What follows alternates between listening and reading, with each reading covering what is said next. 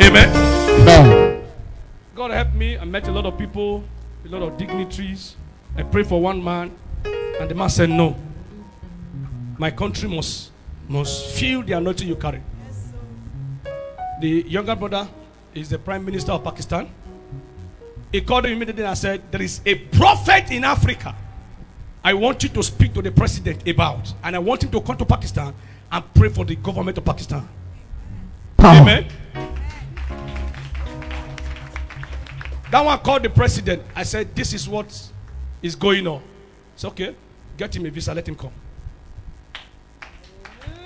Praise God. Hallelujah. How many media, how many TV stations they said they brought out all their media, 50 different TV stations in Pakistan that are going to receive me from the airport on the 1st of July.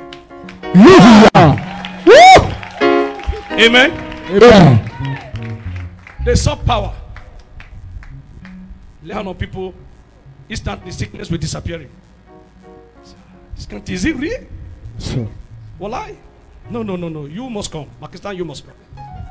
I say, I get work. I don't come finish.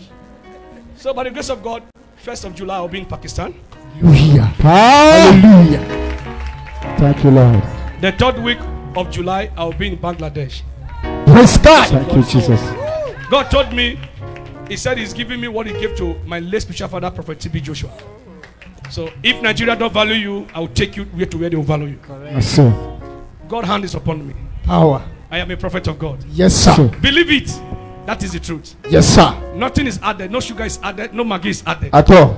Amen. Amen. I am just who God says I am. Clap your hands for God. Power. Thank you, Jesus.